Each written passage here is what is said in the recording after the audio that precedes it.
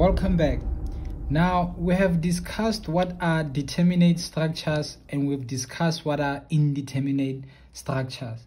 The indeterminate structures, to determine whether a structure is indeterminate, it is when the number of unknown forces on your structure is greater than the equilibrium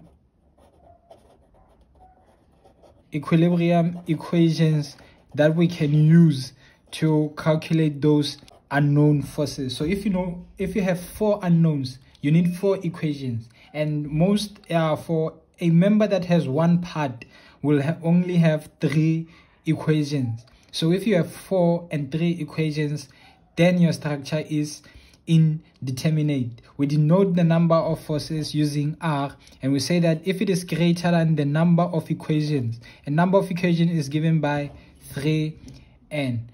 If it is greater than the number of equations, then your structure is statically indeterminate. Now R will be the number of unknown forces, while 3n will give you number of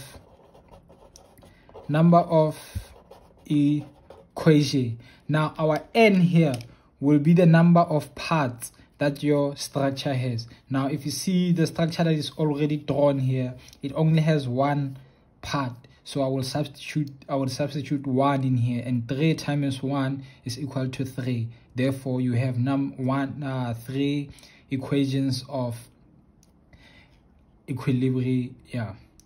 Now another important thing that we're going to use here is if you take that number of unknown forces, you subtract the number of equations, it gives you the degree of indeterminacy. So if you take number of forces, let's say you have 4 unknown forces, but you have 3 equilibrium equations. 4 minus 3 will be 1, so you have 1 degree of determinants, which means that you are missing 1 extra equations to find all your unknowns. Now to make up for that 1 equations, we are going to use the compatibility equations. Now let's see how the force method works. The way that the force method works is, let's say you have a member here and there's a force of 160 kilonewtons acting at point B. Now the first thing that you want to do is draw the free body diagram of your member so that we can see all the unknown forces acting on our member.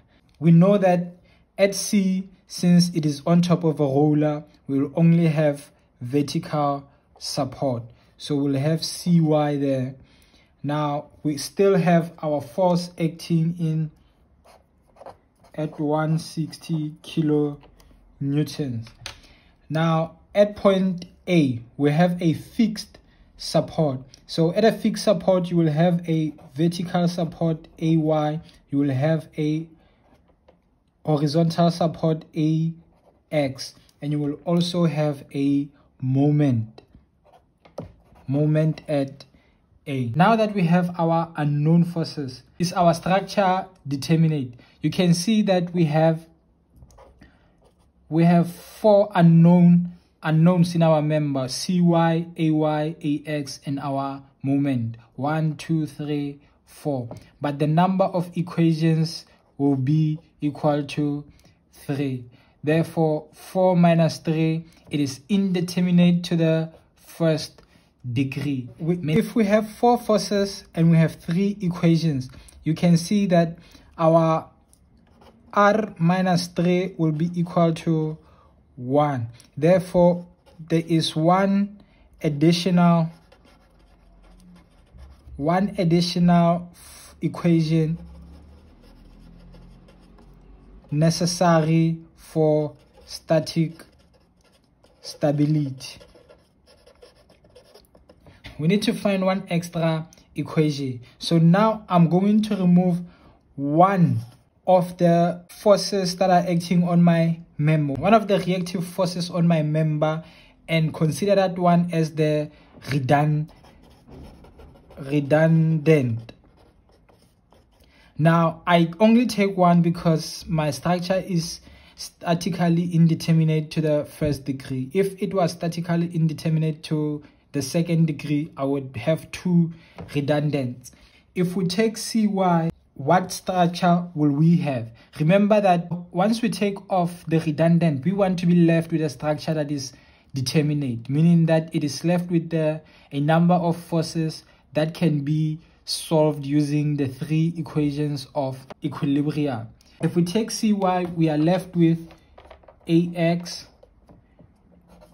AY, and our moment at A. We still have a force of 160 kilonewtons that is acting at B. You may notice that now that we do not have CY here, our redundant, if we remove the effect of our redundant, our structure is no longer vertically supported at C. That will change how this structure will deform. Now, if you look at the original structure, how was it going to deform? Now, it was going to deform something like this. Now, this 160 force was going to push it down, but then here at the supports, at the fixed, there will be no displacement. At C, there will be no displacement because of CY. If we remove the effect of CY, how will it now deform? We still have no angle, but then because of 160, our structure will now deform going downwards like that, because we do not have C to hold support C in place. Because of that, there will be a displacement. This displacement at C, we are going to call it delta C. There's no CY to keep this support in place. We do not want our structure to be deforming like this, so we are going to introduce the effect of our redundant back, but we're going to do that slowly. So we'll still have our AY, our AX, and we'll have our moment at A. Once we remove the effect of our redundant, the new structure that we have here is called the primary structure. Now, this primary structure is a structure without our redundance. It is a determinate because now we have three unknowns and three equations. So let's introduce an effect of a force at C so that it moves this point, tries to move it back in place. So to see how our member would react if we introduce back our redundance but slowly at C, we are going to do that by using a unit force that we know the value of, a force of value 1. In this case, we only look at the effect of that one unit load, nothing else on our structure. So we won't include the 160 force acting on our structure, and then we will now see how our structure will deform. Now, because of this load, our structure will not deform downwards this time, but it will begin to deform upwards because of that unit load. Now, we now have a displacement here, FCC. FCC is what we call the linear flexibility coefficient. Now, it is linear because if we look at our linear elastic deformation, it is linear. If you put a force here, if you increase that force, the deformation will also increase in a linear manner. FCC, our linear flexibility coefficient, is deflection per unit force. Now, if we keep putting a load here and we increase that load, the deformation would increase in a linear manner. So it is directly proportional to the deformation. Let's see if we can write down the compatibility equation. Now, what you may notice is that what we want is that the deformation here at C must be equal to 0. So this deformation delta C and this deformation FCC must net give us 0. We do not want a deformation here at C. What we will say is that this delta C, taking that up, is positive. Delta C is going down, so our delta C will be negative. Now, because the deformation at the unit load goes up, it will be positive. And let's say that deformation is denoted by delta subscript CC. Now again, it is the deformation at C because of the unit load at C. Now we say that those two deformations must give us 0. So they must cancel each other out. Now we have negative delta C plus delta CC here. We found out that it is given by FCC CY. So we are going to substitute that here and have CY. Now this is our compatibility equation. Once you have the compatibility equation, then you can solve for your redundant at C. What is my delta C? Now the delta C, you can use virtual work, you can use the beam deformation formulas to find delta C. If you take your beam deflection equations, you can see that if you have a beam and you have a force in the middle, you can use 5PL cubed over 48 EI to find, and then you substitute, and then it gives you that your delta C is given by 6250 over 3 EI. Now your FCC, now if you look at the effect of the unit load, you will notice that we have a beam and then we have a force acting at the end of the beam. So my FCC will be given by PL squared over 2 EI. Now when I substitute, my P is 1 because I have a unit force acting on my beam. It's a cantilever beam right now from what it was before. Now I take L2 is 5 squared over 2 EI. Now that will give me 25 over 2 EI. And now that I have delta C and I have FCC, I can calculate CY. So I will have negative 6250 over 3 EI plus my FCC. My flexibility coefficient is equal to 25 over 2 EI into my redundancy Y. CY will give you 50 newtons.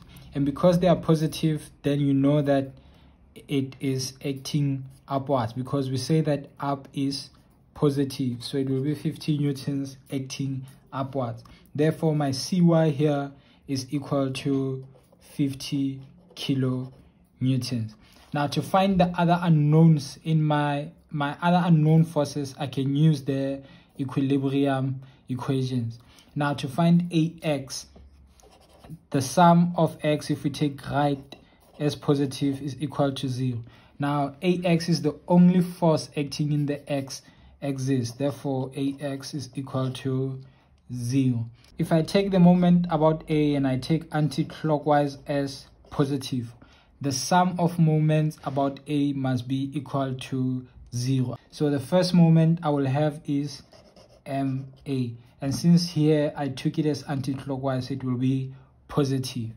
Now, what other forces are acting on the B?